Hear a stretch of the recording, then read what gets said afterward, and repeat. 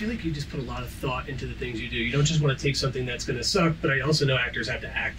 So how is that? You never know if something's going to suck. You kind of just don't know, okay. right? Like that's the hard part. Like if you like the script, you like the people involved, and you have time, you do it. Do you watch your own work? Sometimes. Yeah. Sometimes. Is it kind of like, are you like, oh, I should have done that? Do you pick yourself apart? I would say that I used to feel that way a lot more. Yeah. But now I kind of just feel like I know what I did. I know what I did, and you know, especially Tyler Perry, I trust him. Yeah. I trust him to choose what's going to work the best in his own mind. And what he wants is fucking great. Yeah. I trust Simon McQuaid, who directed a Mortal Kombat, and I feel like he's got you. If you trust someone's decision making, you're fine. Fall from Grace, Netflix, Tyler Perry's movie. Now, how involved is he? Like, is he every step? Yeah, every step. So, do you have any interest in directing or anything like that? Are you watching, you know, what he's doing? Are you trying to? Are you picking his brain too? I'm picking his brain. I've never met somebody who knows exactly what they want, so effective at communicating that, but then is so open to your interpretation in the moment of what he said. It's brilliant. Like, you don't get more than 1 or 2 takes, which is great, because you know you better try everything.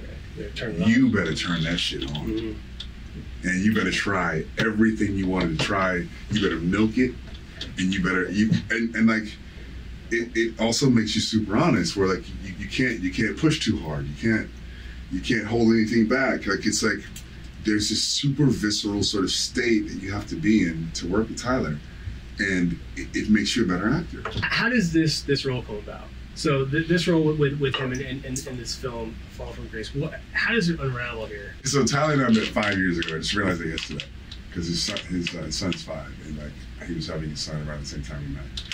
And I'm driving down the street on Ventura, and I'm going to a couple different appointments, and I get a phone call from a blocked number. I'm like, I'm not answering that. Yeah. Whatever. I get another call again. I go, I'm not answering that. What the fuck's happening? And no message or anything, right? No. Oh, man. Then like 5 minutes later, it calls again. I go, hello? He's like, Mechad Brooks? I go, yeah. I go, this is Tyler Perry. I go, sure it is. Click. No shit. Yeah. I was like, whatever. No, it's not. He calls, so never calls again. I go, stop playing on my phone. Who is this? Stop playing. This is Tyler Perry. I'm like, when I started to recognize his voice, like, oh shit, this is Tyler Perry. I go, wait, how did you get my number? He goes, this is verbatim. He goes, if I can get Barack Obama's number, I can give you your number. Yeah, I mean, that's a good point. I go, fair point. Yeah. Pull over. How you doing, brother?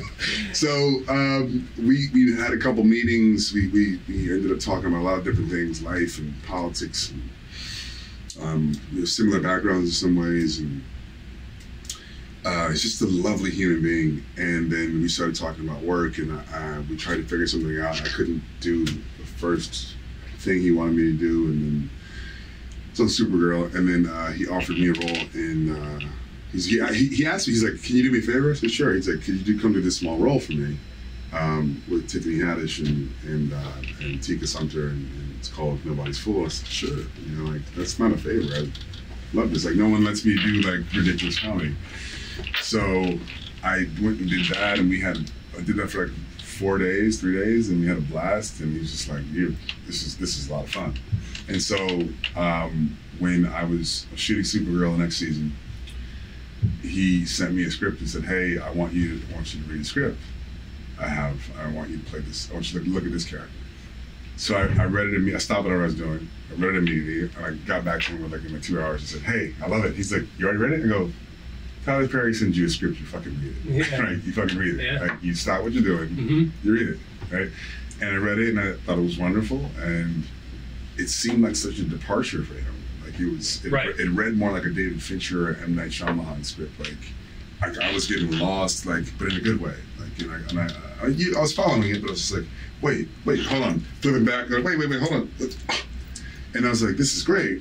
And I really wanted to do mysteries and thrillers.